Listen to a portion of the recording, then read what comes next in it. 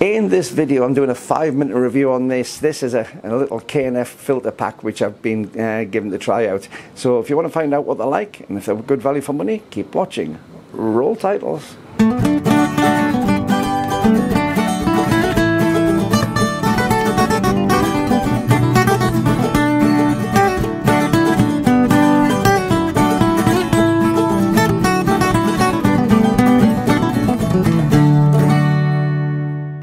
Well, hi YouTube, Brian James here with you once again, and those nice people at K&F Concept, Kent Faith, have sent me through this. Now this, I'll put it as a supported video. I'll say that I'm supporting the channel on this one, but it was not meant as a review example. I was never asked to review this.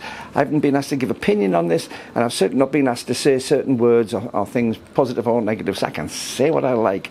I was sent these through just as a gift because I've done a few videos for them in the past, and Kent Faith I've been really impressed with, because you'll see maybe recently as well I did an update video on the 254C4 tripod, which is what I've got it on here, my carbon fibre tripod, and also the messenger case that I use a lot. But this is a little pack of magnetic filters, a little 3-pack of filters. They cost around about £60 UK-ish, depending on what size of lens you have, and you buy them by the lens size. But let's have a look at it. Neat little pack, little magnetic thing on there. There's a zip, which is very flush, very neat, very neatly finished on there. It's a good little sort of woven type case, quite hard wearing. Very bright orange interior, which I rather like actually. And inside is a ring. Now in this case I've asked for 56mm because I've been using this on both my 12-60 Lumix and my 14-140. So we have the standard ring, which is a screw-on ring.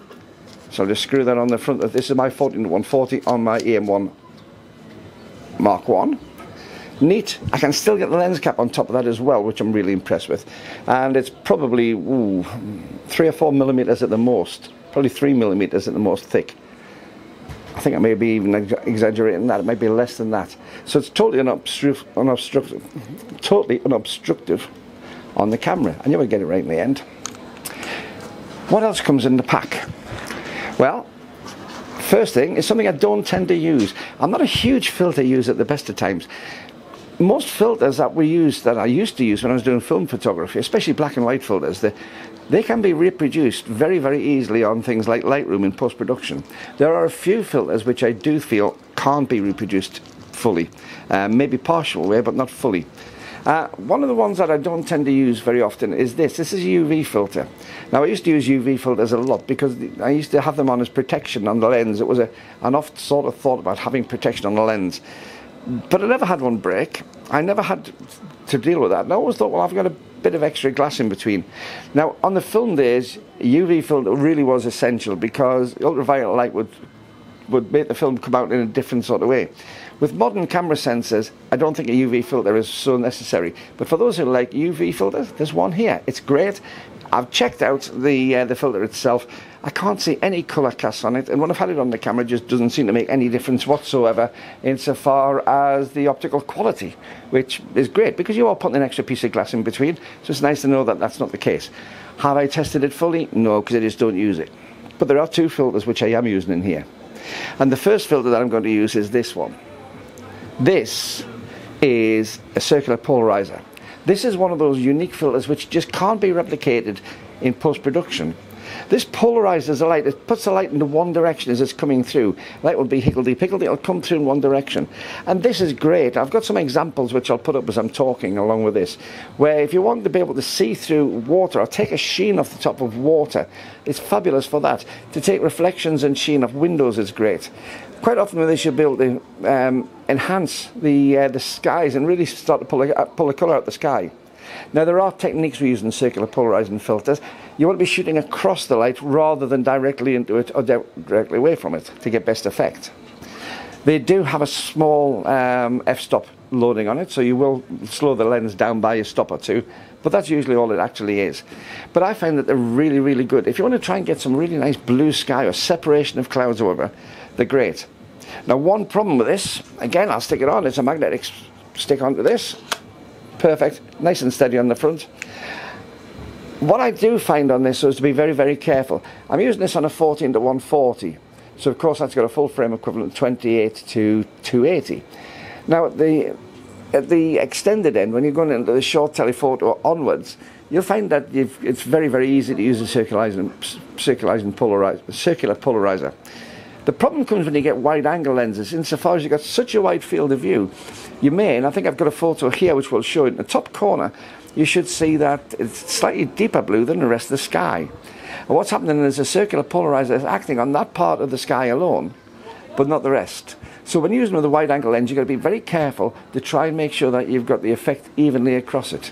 It's very easy to get just a sort of deepening of blue in the corner. I don't know how well it comes out on YouTube, but it's certainly prominent on this. So we've got that. Wonderful. I find it's great. Obviously circular polarizers have to be able to turn. Usually they come with two elements, so you've got more glass there. This is one element.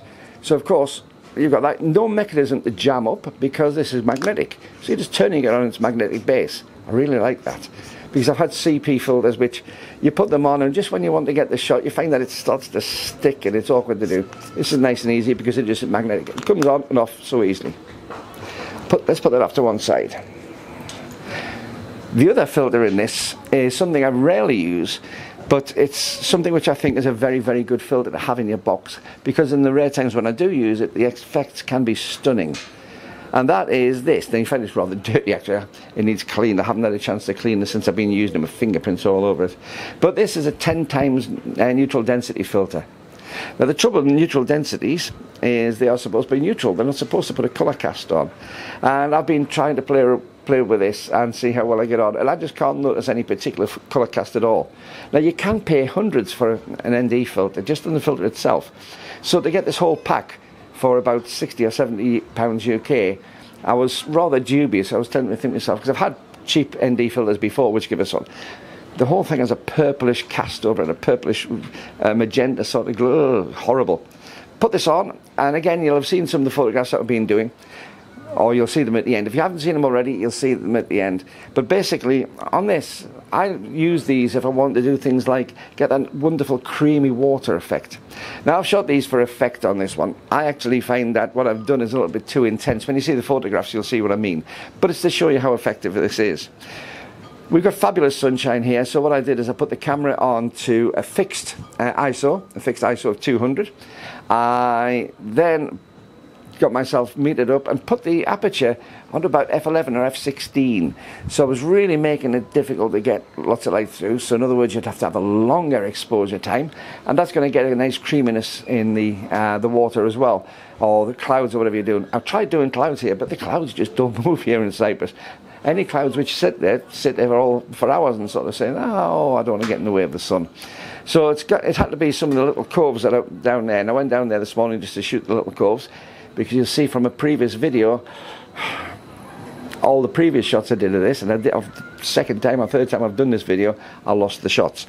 So I went down there this morning, I took this on the camera, and what I did is I just focused myself up, put on a manual focus, focused on my point, because it's difficult to get a focus through when you've got a 10-stop filter. Let's just put this in front of the lens and you'll see what 10 stops does to it. So let's put it there. Wow, that's fairly intense. So this 10-stop filter really makes it difficult to focus. So what I did is I manual focused onto what I was doing, took a shot normally, then I put the CP filter on some of them and took a shot with the CP filter, again with the manual focus, so it was in the same focal point. Then I snapped this on front of the CP filter on most of them and took a shot with CP and this on, and obviously the time was much faster. But even with that, because it is so bright out here, I was still only getting about 10 or 15 seconds, even the f16 with this ND filter on, before I got my exposure correct. And as I say, if you haven't seen the pictures through this, then I'll be putting them at the end. But what I'll do is I'll put the one with no filter on, the CP filter, and then the ND filter, and you can see what I mean. Personally, if I was shooting this for myself, I probably would have had my f-stop an awful lot faster than that, because although it's a 10-stop filter, I would have liked to have a slightly less exposure time, because they're actually too creamy. They're actually too misty sort of looking for me for what I'd normally like. But you have the option to be able to do that yourself. So fantastic. So what do I think? Well, put these back in the little pocket, and the CP filter in the front, and I'll just undo this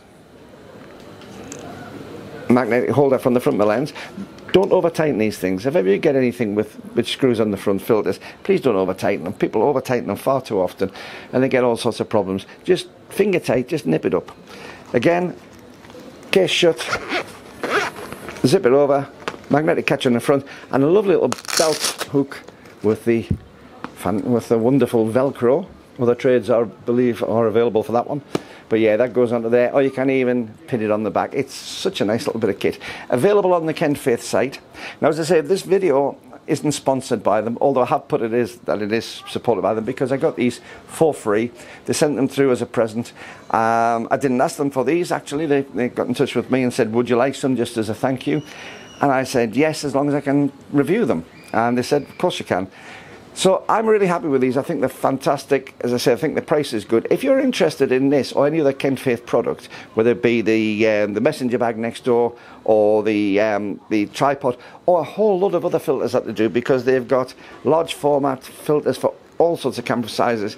I'm using Micro Four Thirds. They go down really small, but there are different ones in these. But also they have a slide-in filter adapter and kit, which really are professional quality stuff. So if you're interested in any of those, go on the link below. There's a link in my description for K&F, and what it does, it's an affiliated link. Some things you'll manage to get a discount, other things you won't, but what it does is it does give a little bit of help back to this channel without you having to pay any extra. So if you use that link for anything you buy from K&F, I will thank you in advance, because you're helping the channel. But yes, these K&F magnetic filters, really impressed with them. I think they're absolutely beautifully made. I think the whole package is just nice and neat. My only drawback, obviously, if you're using multiple different sizes of lens, you'd need different sets of these. But because I don't use these filters that often, I use them when I want to be a bit creative. I usually know which lens I'm going to be using for most of those things. And as I say, a common size in the Micro Four Thirds is 56mm. Fits on the 14 to 140 and the 12 to 60 Lumix. But you've got them in all sorts of sizes, as well as the big adapters for the slide-in filters.